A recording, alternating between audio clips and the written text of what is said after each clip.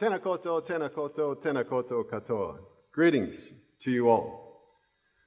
I never thought I'd look a humpback whale in the eye. Most geologists don't. But that all changed 10 years ago when my dear friend Nan Hauser, director of Cook Islands Whale Research, introduced me to this beautiful creature. Now you too are looking into the eye of one of the endangered humpback whales that seasonally resides in the waters off Rarotonga. When I look into that eye, I'm amazed by what I see. Calm, confident, curious. Studying me just as much as I'm studying it.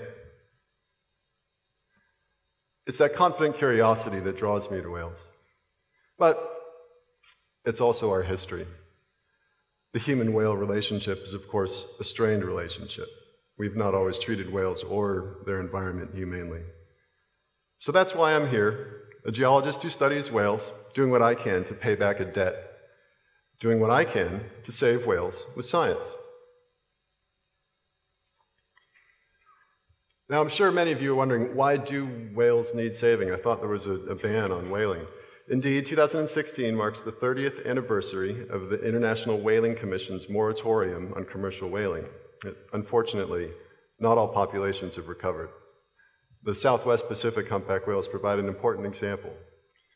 At present, there are only 3,000 to 5,000 humpback whales that seasonally reside in the waters of Oceania, roughly 10% of the pre-whaling population. So let's take a closer look at a few of those whales. What you're looking at here in this absolutely stunning footage shot by Nan Hauser and her team captures an endangered humpback whale mother and its week-old calf playing in the waters off Raro. I think she's giving it a back scratch. Such intimate behaviors are all but impossible to record from a ship. Non-invasive techniques such as drone photography are important new tools in our quest to save whales with science. But the footage also reinforces a key point. Humpback whales deserve saving. These are smart, beautiful, and caring creatures. So the question really becomes, how do we save whales with science? Well, when you consider the fact that the major threats to whales today include entanglement in fishing lines, ship strikes, marine development, pollution, it seems the answer is relatively straightforward. We can use science to predict when and where whales will be located, and then modify where we fish, shift our shipping lanes, revise our at-sea behaviors such that adverse human-whale interactions are minimized. So saving whales with science really starts with understanding how whales navigate. We need to understand their movements, and to do that, we can use satellites to track them. What you're looking at here are 4 satellite tracks of humpback whales tagged off Rarotonga in 2007 and in 2014. And this plot just blows me away every time I look at it, many reasons. First, those are remarkably straight lines. Humpback whales can follow constant courses across the ocean, and the last time I checked, the ocean's moving. That means that these whales are compensating for drift. Second key point, humpback whales commute between islands, just as Paikia, the ancestor to many New Zealand Maori, once did. Our satellite tracking is reinforcing what Maori and other Polynesian cultures have known for centuries. Humpback whales actively target and seek out certain islands at certain times. Third point, those tracks are on top of each other. Despite migrating at distinctly different times, humpback whales can find and follow the same migration routes. In biology, we call this route fidelity, and prior to our satellite tracking, it had been unrecognized in humpback whales. And ultimately, in 2007, when we saw the first whale do this movement, we thought it was a fluke. Pun definitely intended. When we saw 3 more whales do it in 2014, we knew we were onto something. So what you're looking at here is the next big breakthrough that happened. Not only can humpback whales find and follow the same paths, but there's a temporal pacing to these movements. What you're looking at in the map is 3 humpback whales tagged off the coast of Brazil. There are 3 whales there. 3 whales following an identical 4,000-kilometer long migration route, despite migrating 15 days apart. It was the temporal cycling that led me to hypothesize that perhaps humpback whales were navigating using gravity. Now, the idea that animals use gravity for navigational purposes dates back to the 1970s with the work of Larkin and Keaton. It was then developed by Kanievsky in the 1980s. And just in the past year, an absolutely radical paper just came out showing that deliberate movements of plant leaves can be correlated with the tidal gravity cycle of the International Space Station. Really cool research. So, back to whales. When we replace latitude and longitude with gravity, you get the plot on the right. So this plot on the right is showing you the spatial components of gravity on the vertical axis and some temporal components of gravity on the horizontal axis. The vertical axis specifically is showing you the latitude-dependent and the bedrock-dependent gravity. The horizontal axis is showing you what's called the tidal gravity, here represented by the moon illumination cycle. The key thing I want you to see in this plot is the geometric pattern.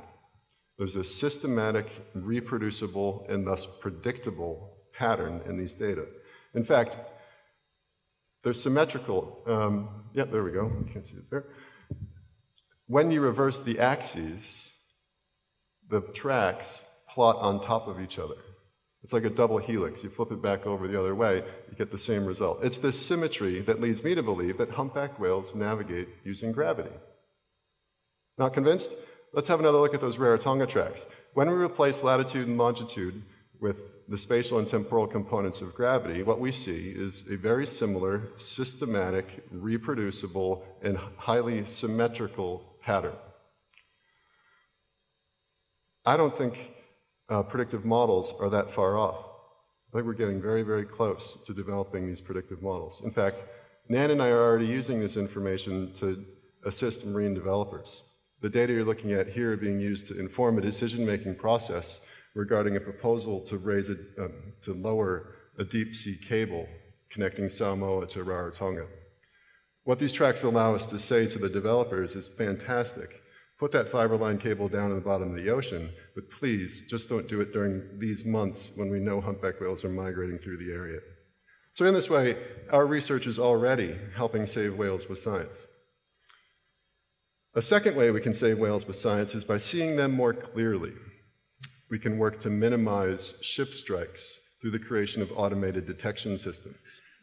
Basically, an early warning system of sorts where you can alert a ship's captain to whales in the vicinity of his or her vessel.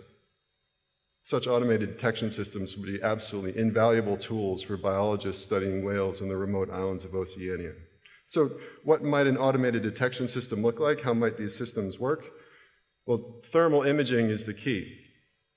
Just a month and a half ago in Rarotonga, a US study abroad student from the Frontiers Abroad program and I went up to Raro to answer the question, do humpback whales appear as thermal anomalies with respect to relatively warm tropical water? And as the movie there is showing you, the answer is unequivocally yes. The question now becomes, at what distance do humpback whales no longer appear as thermal anomalies? And the answer to that question is crucially relevant to determining the contexts in which automated detection systems using thermal imaging can be successfully deployed. So many whale populations have been recovering since the IWC enacted its moratorium on commercial whaling. But some populations, such as the humpback whales of Oceania, remain endangered.